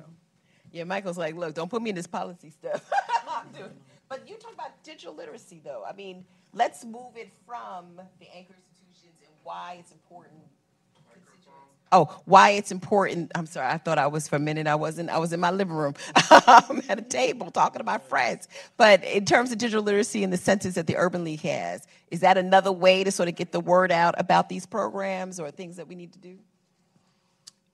I definitely think so. I think, again, going back to, as I was articulating, our plan is based on not only on adoption. And in order for folks to adopt these tools and resources, they have to understand them. They have to have the tools necessary to do so. And then we have to continue to support them on this journey. As we look at our constituents, we know that they've historically been locked out of economic systems, of this great influx of growth that's come out of the tech industry. And so what we see is we're really focused on not only ensuring that there is trust. Yes. And we are leveraging that trust in our local affiliates to engage because, you know, we hear from them. They don't necessarily trust, and I don't want to speak out of turn here, but they don't trust the internet service providers. They do trust their local service provider who's also assisted them through that. And because we have that integrated local presence and ability to really connect local coalitions, it helps us to further bolster our literacy. Well, I like that because, I mean, the Urban League was responsible for helping us think about digital navigators, right? And people who are trusted from the community play a role in actually telling people about these programs and making people trust technology. Okay, I'm going to age myself. When I started this about 3 decades ago, I used to work for this company called One Economy, and we were giving people refurbished computers to their home. And we would take the computer in and we'd set it up. And then I'd come back 2 weeks later and it had a cloth over it, covering it up, and a coffee mug on top of it. And I used to say, why does this computer have a blanket over it and a cup of coffee? This was all in the 90s. And somebody would say in the household, because somebody was looking inside that computer at us. And we had to cover it up, right? Plus, we didn't have a table to put our coffee. So this was a perfect place to put a cup of coffee. My point is that has not changed for certain communities, right? Just based on, the fact that we haven't done the training and we haven't had trusted ambassadors. Naomi, coming back to you in New York, and Tracy, coming back to you, I mean, how important is that also going to be in this equation? We do have money that's digital equity funding that's also in the pipe. Should we be thinking about more ways to engage communities like yourselves and, practitioners like yourself in those areas as well? Oh, most definitely. We should be looking for more ways on how to engage. I mean, I always say it starts with the leadership, and one of the things coming from a church background, the first thing we say is that it's not the devil. There's nothing that's going to be taken from you. But we have to remove these scarecrows out of our conversations, out of our communities, to say, this is our future. This is what, if you see your grandchildren doing something in a corner with a device, it's good. Let them have that time with that device, and there's ways you monitor. We have to be able to educate and to be able to show them how to use the different devices and the different technologies. I'm still, amazed of the people that still do their taxes by paper. And when I'm telling them, like, why are you sitting? I'm trying to call for my refund, Minister Dale. And I'm like, go online. Mm-hmm. And they're so amazed when I'm showing them how to go online to check for their refund. Mm-hmm. And it's because we're not teaching them. And then I'm just like, who's your tax consultant? Because you need to fire them. But it's more of us as leaders. We have to educate. We got to get that information down there. One of the things that in our church that we have is that about 30 of our leaders are right now in school for AI. They're learning. So once you get connected to the internet, it's not just for you just to have it and it's just like as something luxury, but now it's time for you to utilize it. Now it's time for us to start having our families to start using that as a job application, and let's stop telling our teenagers to get on the mobile device to fill out a job application. Let's show them how to properly navigate through the computer, how to properly go through and research the information so that we can be on the same playing field. Yes. Tracy, do you want to jump in too from what you're seeing? Yeah, it's a bit different in our communities because you got to remember we're 574 sovereign nations on 334 reservations, not including 70+% or 80% urban. So it's not our, it's some of it's our leaders, but the other thing we have to remember is that Indian country is predominantly young. Our population is at more than half under 30. And last census, not this recent, I haven't had time to do the update yet, more than half of that was under 18. So these are native digital natives. Yeah. They get it. And they've been interacting with, we see things like interacting with elders, texting in language, things like that. So it's really different. It's more, we know we need to be online, and we have always had a history of being early adopters of new technology. I'm guessing that's why we've survived and persevered, is because, you know, is a stone pot better? Or I mean, is a clay pot better than a metal cooking pot? Probably not. Bring it. You know, I think that's why we're early adopters and we're out there pushing it. I mean, early on, I've been in this a while. You know, early on, before the last BTOP, folks were not sure. Leadership was not sure about this, but the leadership has changed, and our leaders are younger now. So we know we need to get online. We get that. It's just, it's a different process. We see the possibility for sustaining culture and protecting culture through it. In fact, it's a term that we talk about a lot at AIPI, digital sovereignty. Yes. And watch for my forthcoming book on that. Yeah, I know, right? Tell me when. Yes. You know, and I think it's so interesting, and I just want to stay on this for 1 second, then I want to go to Mike. The differences of agency, which is why I think moving affordability out of the way helps, right, when it comes to sustainable connectivity. You know, if we look at the ACP and historically other subsidy programs or discount programs, it's allowed people to partake in the way that they're comfortable. The same token, there is a difference when you are Black or Latina and you're surveilled. And you see that technology the same way that the people put the blanket over the technology. There was a feeling of Big Brother looking in. And so there has to be a conversation as we have these funds to develop this as a trustworthy tool that is not going to basically invert itself and become something that is discriminatory. We're already seeing the consequences, right? Kids who were not online are suffering regressive learning loss. Health disparities of young women who did not take advantage of telehealth are now dealing with, you know, advanced stage disease. And I'm seeing it in my own research as I think about how people interact with that technology. So I think that's a really important point that we should have a conversation on, right? The digital divide is part of the conversation on AI. Because again, as these technologies evolve and they replace, I think what the gentleman said there in terms of telephone or analog systems, they become really critical to survival. And Mike, that brings me to you, right? Because at the end of the day, a lot of the decisions will rest upon states and localities to make decisions around closing the divide. So when you build that bridge, what are you trying to solve too? While this is all said and done, it's nice to give people a computer and access, but is there a long-term goal of what the county wants to solve by doing that bridge to affordability? Right, good question. Thank you, Nicole. I'm excited to say we're working on our own regional digital equity program. So it's a coalition of around 30 agencies. So you really got to be spread out long and wide. You definitely need to talk to all of the different community agencies that are out there and build a coalition that does a plan that brings that digital skills training directly to the people where they are. That trustworthiness is big. We hear it a lot. You called it scarecrows, I think, right? Yeah, that's a great a term, country man. reference, right? A rural reference for an urban person. They're not really there, and they used to serve a purpose, but it's kind of like bringing them down. You know, it's like so. You know, that's one of the things that we're working really hard on. Mm-hmm. And we have some funding, fortunately. Another example of, you know, the federal government is stepping in, mm-hmm. and we're going to be doing the ACP outreach. So we have a grant that's coming for our region, not just for our county. Mm-hmm. So again, you know, this doesn't, you know, it doesn't stop at one border. It's all about working together across multiple jurisdictions to provide service across the regions. There's no more separation between counties now. It's all like we're all working together to bring ACP to more people, and then from there, digital skills development. And I would assume, Michael, for the Urban League, this is a constituent building movement, right?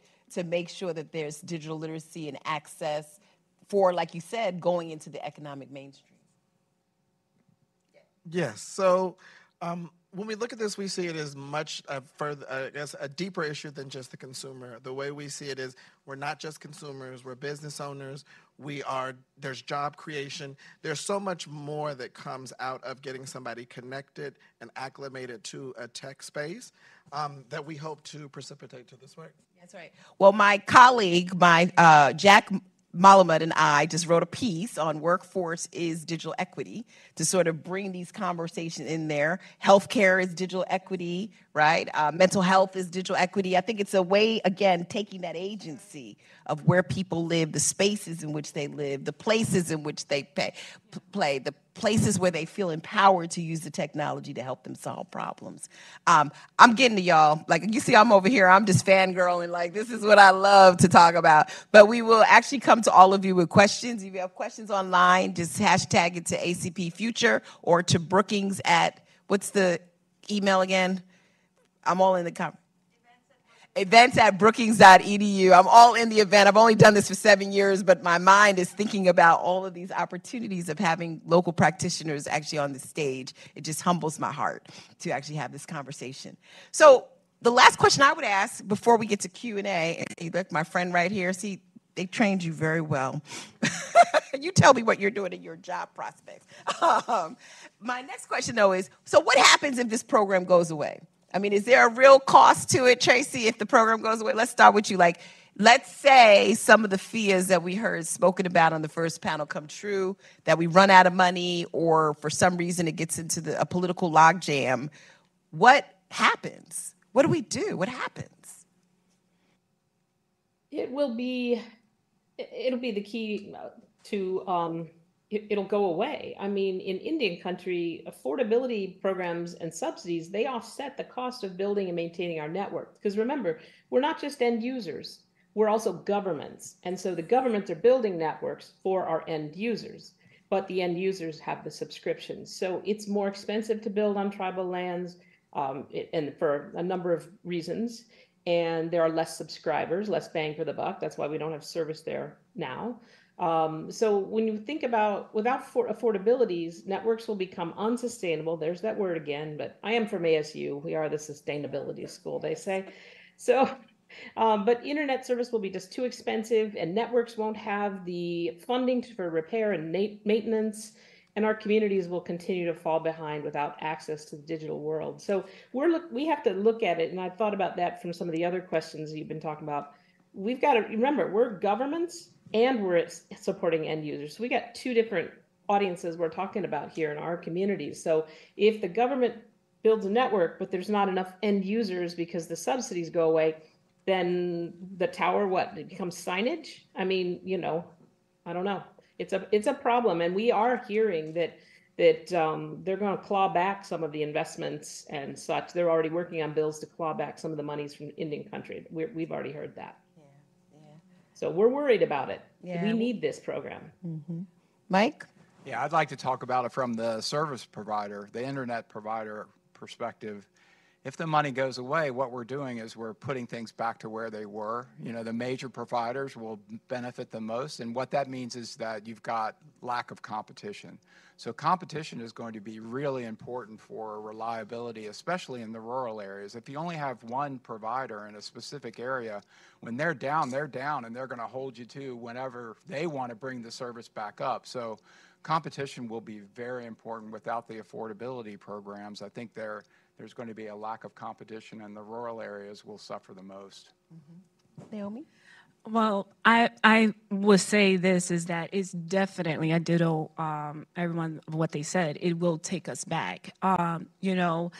Already we're seeing the digital divide extremely in the Black community. So this is just going to take us backwards. ACP supports to mute the cost when it comes to the internet service provider. So we can't get rid of it. Mm-hmm, mm-hmm. And Michael? Sure. So I'll say this. As we think about this work, we see that there is a rural-urban divide, but there's also, as you say, a racial divide. And we are seeing that in urban centers where most of our affiliates are, they are seeing 3 times the lack of access than their rural counterparts.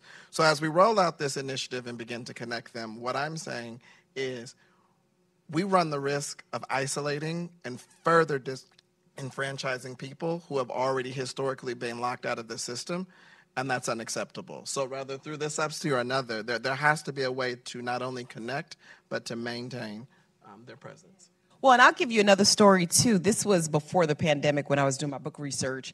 I wrote about this, actually. It's on the Brookings webpage. But I went to a place in Stanton, Virginia, where I met a 4th-generation African-American gentleman who was a day laborer who could not afford the continuing cost of service. And when I met him, it was in the middle of the month, and he was unemployed. And I said, why are you unemployed? You know, any jobs down here, blah, blah, blah. And he said, no, ma'am. He said, this thing that the internet, when I can't pay for it, I have to wait until, you know, I'm able to figure out ways to negotiate through open Wi-Fi, whatever the case may be, because an email address is like an address. It's like a phone number, you know, and if I can't get online, it means I got to wait until, you know, my girlfriend or somebody else can help me with that. My point is, this is like a non-negotiable tool. And I do love the way this conversation has happened. And Tracy, I've been doing this for a long time, really long time. When we first started talking about this, we either said, build it with fingers crossed that people will come. And now we're saying, build it, and we've got something to at least bring people to come. And if we don't imagine what that society looks like going forward, it's hard to say what's going to happen. And I love the point that was brought up with networks that have the potential to become obsolete or non-upgradable because we lose the subscribers. So this is a good point, folks, because we're going to go on Q&A, because it demystifies the idea that the program is just making everybody else rich. The bottom line is we need a program that's going to actually be corollary to the, you know, parallel to the investments we're making. Not just at NTIA, but the trillions of dollars also being made by the National Treasury in terms of the U.S. Treasury Department of Capital Funds, the funds that we're actually seeing with regards to other FCC programs. There's trillions of dollars of broadband infrastructure money out there. And so, again, it's just been a really interesting conversation to see how these are parallel. Something that we'll be writing about at Brookings. All right, let's go to Q&A. Oh, good. We have a lot, Catalina. So we'll start with my friend here, and then we'll go to you because, you know, I did promise you that question. So you got Catalina, can we go here first? I mean, he had his hand up first. You know, I got it, right? Well, thank you again. You might want to say your name again in case people chimed in. Okay. Well, thank you so much for this incredible panel. My name is Ruben Roy. Just to reintroduce myself, I just graduated with my bachelor's degree in computer science from George Washington University, where I was also a privacy researcher. I really appreciated all of the insights on the many different marginalized communities that are affected by this divide. My question is about one demographic that cross-cuts many of the ones that were discussed today. I'm kind of curious from both a community partner outreach perspective, but also from a government outreach perspective, what the efforts to address this divide for returning citizens has looked like so far. So I can take this question because one of the things that we did during our National Day of ACP, we were signing up a lot of different people were from all different types of cultures, immigrants. I mean, we had our bilingual people, we had people that were speaking Creole, French, you know, and some of these people are part of our ministry and that are leaders in our ministry. So they were able to talk to them more about the ACP. And then some of them, you know, in New York City, we are having a slight housing with the unhousing issue. And that is something that we got to figure out, because for them to have internet service, they need a physical address, you know, like this is where they live. So a lot of that we had to kind of go back and explain. Some of them were still in shelter, but that is something that I know that the government, we have to be able to provide some type of support to, but we are working with those that needs that qualifies. Yeah, and like I said, I've been following this, and you gave me a good idea for a blog, which is Asian American Pacific Islanders, for example, have been part of the broadband outreach initiatives. OCA has actually been running some of those initiatives at the DC level, but engaging local partners. Like I said, if I could actually filled up this whole aisle with more like an audience, theater audience versus a panel, trust me, I would have had everybody here, because I've been amazed about the level of cultural sensitivity that we've seen in some of the broadband outreach when it comes to this program. But we'll follow up with you as well. Those are great questions. Before we go there, Fallon, you just got to hold 1 second. Just 1 second. Okay, yep. I promised my friend I was going to get him in at the last panel. So let me just honor my commitment. Thank you. Appreciate We know each other, it. Ken Phelan with Storm Center Communications. We're a technology company that does geospatial mapping.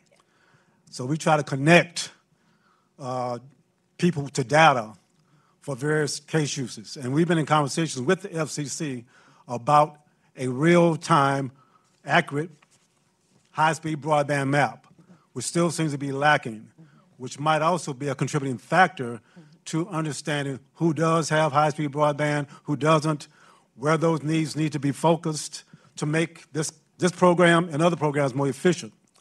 So my concern is, of course, technology equity. Reach out to technology startups. Yep. They can be a great tool and a great resource to help fuel this program where the FCC or other programs can't. Our small technology company is actually attempting now to reach out to HBCUs, tribal colleges, Hispanic colleges, because we can collaborate and lend our technology to those communities to prepare for the next pandemic, to prepare for climate change, to identify where high-speed broadband needs to be so that there won't be as much of a technology divide and people won't still be left a bit further and further behind. Yeah. We're behind already. That's right. We're talking about 5G. There's 6G and 7G. And not to mention generative AI. Yeah. Yep. So there's just a lot of pieces that need to be connected. So you need to put pressure on everybody, but also rely on small industry technology companies, because I think they can be a resource that we haven't really tapped into. Yes, thank you for that, Ken. I mean, I would think in Virginia, are you all trying to figure out like local companies that can also assist? I think it brings up Chamber of Commerce. I mean, they're the ones who are supporting the small businesses that are around, and I think it's a great idea to bring those smaller companies in, especially if they're local and know the community. So it's something we'll definitely take back to where we are. We've got a couple of entrepreneurs that are doing this type of work local, and through the Chamber of Commerce, I think you open that up to a broader spectrum. Yeah, and I mean, and I just add on, Jason, like, I think you're right. I mean, I think we do need a comprehensive map. The FCC just announced an upgrade to the existing map that appears that it will be better. But if I had my genie in a bottle, it should be much more granular at the place-based level. We actually look a little bit deeper on social institutions and census-level data. I mean, I also want to bring up, too, as we think about broadband, we just signed a debt ceiling deal, and unfortunately, we saw some casualties to HBCUs and tribal lands when it came to unobligated funding. And so, again, I think keeping these conversations top of mind, we're not going to get to where you're talking about, Ken, unless we have the funds from the federal level and they understand the role of the ecosystem in actually creating this type of change. And that's where many of you who are sitting here and the work that you do have to just keep having those conversations, that it takes, this is all hands on deck, particularly when the investment is so high. There's enough to go around for everybody. The question is really what these state plans and digital equity plans are going to look like in June, and the extent to which we respond to them as well. So I'll keep it like that. But to your point, there's been funding, but some funding may not be available to do some of the stuff that you're talking about. I'm just going to say this really quickly. You need a microphone so people can hear you. I'm sorry. I want to talk to the panelists. Hi, Tracy. Good to see you. That's my co-partner on many things. Talk to me about what it means to unenroll 14 million people from the ACP. As I know we were going to get to that question, but we didn't get to it in our panel, but I would love for them as community anchor institutions to talk about what would it mean to unenroll 14 million people? How does it erode community trust for the organizations and the communities and the networks you work with? Give it to me, because I think people need to understand we would have to unenroll 40 billion people. Well, billion. Woo, like, as I say, billion. Woo, that's a lot of work. that's 20 million probably, right? But it's all said and done. But yeah. yeah, that is a whole lot of people. But I know with our faith-based institution, that shows that will bring mistrust within our social structure, because here we're supposed to be a trusted institution, and here we are enrolling people and telling people that, this is the future that we need to be in, and to take it away is just going to bring us backwards. I would say not only mistrust, but when we talk about how we've transformed during the pandemic to be more digitally connected, to deliver these services in a new way, not only is it we've led them down the wrong path, in quotes, we now can't even connect with them and offer them the services as we have supported and encouraged them over the last several years. Tracy? Oh, well, goodness. You know what it made me actually think of is, of course it's going to erode trust, but I don't know how much our community, it all comes from the federal government. Our communities already don't trust the federal government. So, but what I really think is, how are they actually going to do it? I'm thinking of the student loan program and how are they going to ramp back up payments all at once? So how are they going to actually unroll all at once? And so that's kind of what I was thinking. I think it's a logistical nightmare. I think they'll put caps on it before they disenroll everyone. They'll, put things like that on it. But I think it'd be a nightmare, and I think that it would absolutely erode trust, but I also don't think people trust the internet already. That's one of the issues that we see, especially with older populations, is, not trusting. I know from personal experience, when my dad got older, he disengaged everything. He could build computers. He couldn't even run the cell phone by then. He didn't want anything to do with it. He didn't trust anything.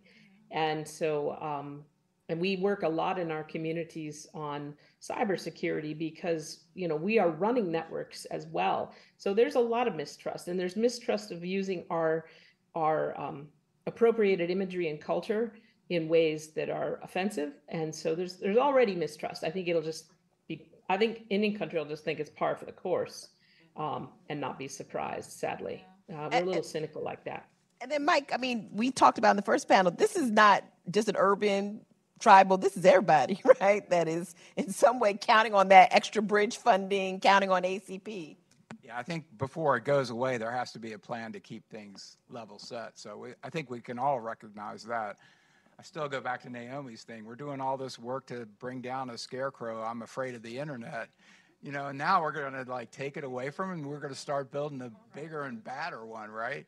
That would be a real mistake, right? So yeah, and as a policymaker, it also makes me think one thing too that hasn't been part of this conversation, Paul and Fallon. It could potentially put burden on the states to overperform or outperform any type of misalignment of the program. So that's something I think is interesting that we should talk about. I got one question here, but Paul, are you responding to my question here? Can you hold that question? Yep. One here, and then last one we'll end with Paul, but this has been quite interesting. Thank you all for your questions. Yep. Thank you all again for hosting this, both great panels, actually. My name is Addie Inca. I'm the Vice President of Government Affairs at Education Superhighway. We work with a number of states, localities, and community-based organizations on ACP awareness and adoption. To piggyback on Dr. Wilson's question about, taking this benefit away, we're really starting to see some partners question about their role in promoting a program where there's no certainty around whether it will be here this time next year. Could you talk a little bit about how your organizations are navigating that, and just generally creating that sense of urgency at the federal level that a decision needs to be made now because states are creating their plans and your organizations are so invested in making sure that people get connected?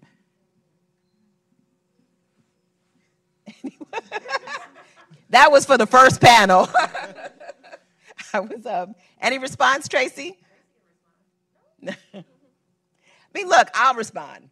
I think we're at a lucrative moment right now where these digital equity plans, I think we heard it from Mike, in terms of digital equity plans being developed by state. I really don't think that states are thinking about the partisan discussions on the ACP while they're developing their state plans. I think they're really thinking about how do we do a good job so when they go to NTIA, these plans can be approved? One thing that we should consider for those of us working in the space is how these programs have been parsed out with our sister agencies, but they're very much combined. And I think that going forward, what we have to just keep raising awareness around, my friend, right, is that these are actually correlated experiences. And the more infrastructure we build, we don't want to be like, and I aged myself earlier, where we had a lot of broadband, but not a lot of consumers. And this was in the 90s. I could tell you when we first started these programs, or we can go back a couple of years, we had a lot of federal investments, but not a lot to show for it. Where we had a lot of digital equity programs, in fact, in the second BTOP, but we didn't have a lot of sustainability on the ground. Remember, Tracy? Because we didn't have the funding for those things. So we have this moment and movement, really, like Alan Davidson says, to do both at the same time, but we have to figure out how to make the community accountable with the policymakers, which is why I wanted to do the panel the way I did. It's a conversation that doesn't often happen, where you have the people who are sort of having the policy directives sit down with the people who are responsible for doing this really hard work. And so we're going to keep talking about that. We do have another blog coming out on that. I'm not going to say it's in my book because I can't make you wait that long to hear my opinion. As you all can tell, I have a lot to say on this. So I'm going to write about that now, and then later you'll see some other stuff in my book. But, what we've been talking about at Brookings at our center is like sort of pairing these investments with these demand side initiatives to make sure everything works. All right. I got one. Oh, Paul. Okay, so I'm going to take Paul's question. I'll take your question at the same time, give it to the panel, and then let them go home. I've been sitting here long enough. I haven't moved for 2 hours. So let's go to Paul, and then we'll go to the other. Yeah, that was a really good question before on the, if you see the cliff. Yep. Do you take your foot off the gas? Do you pump the brakes? What do you do if you're a broadband provider and you're involved in the program? So it's a real issue. I had a question. Tracy kind of gave us a little bit of a nugget earlier, and Nicole on the earlier panel, you made a comment that I didn't jump on, but one of the issues with the current programs is they're heavily focused on CapEx. So they're basically designed to pay for the building and deployment of networks, but not the running of companies. And one of the good things about ACP is actually it's an OpEx kind of a program, so you're paying for services and paying for OpEx over time.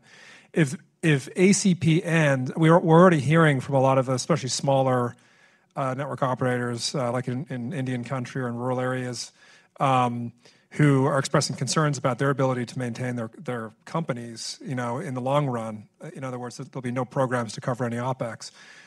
If we take away the Affordable Connectivity Program, that adds further pressure on that. I just wonder, Tracy, if what you're hearing from the companies you work with on that issue. We're hearing some of that. I have to admit, I've not been at all those conversations because I'm not the only person on our team that works on this. And this week is National Congress of American Indians mid-year conference. So I know for a fact that they're discussing this right now. I think tribes are going to act as if, because we've still got these other monies and we've got other programs we can plug into, like USDA, RUS, and things like that, where we can plug in and patch. We're used to patching. I think tribes might slow down, but they'll patch and plug with other programs to some extent, or they'll find a way to offset it in other ways. I don't think tribes will stop building it because we've never had this kind of investment for the building of the infrastructure, which we didn't even have infrastructure. So I don't think that this will stop that. I think it's just going to rearrange and change the way things are done. Look, we're resilient in Indian country. We're going to figure out a way to make it work, but it's going to be it's hard for us in Indian country because we're such a small population and there's so few of us who have the expertise that we end up depending a lot on outsiders. Johnny-come-latelys is what I call them. Folks that haven't been in the space, but they see the money.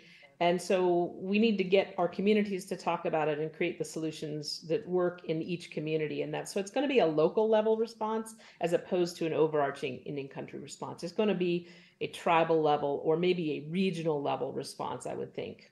Right. So that I haven't heard anything, but like I said, the meetings are happening right now where people will discuss this. So. Right. And Paul, I would just say on that, and we'll just wrap up with this last question. So Xavier, by the RA, and I are writing this piece on the ACP supply demand. Jack and I also have another piece on what you talked about, the CapEx, which is redirecting, giving the FCC back spectrum auction authority and redirecting some of the revenues to this stuff. So as you all know, there are other ways in which we generate money around broadband infrastructure, one of them being spectrum allocation.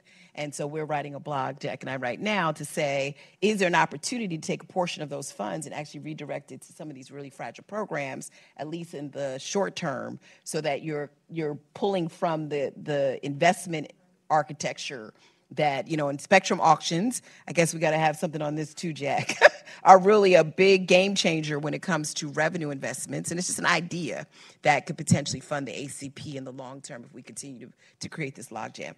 Okay. I've written about 3 blogs in this panel. Go ahead, Tracy. I was just going to pop in on spectrum, though. In Indian country, we have had tribal priority in spectrum, and we are going to be asking for it again. Yes. So that can offset things. Yeah, it can. Well, and what it does is, again, it helps with some of the CapEx investments that are very high that, obviously there have to be conversations on fiber maintenance and all this other stuff that's going to happen.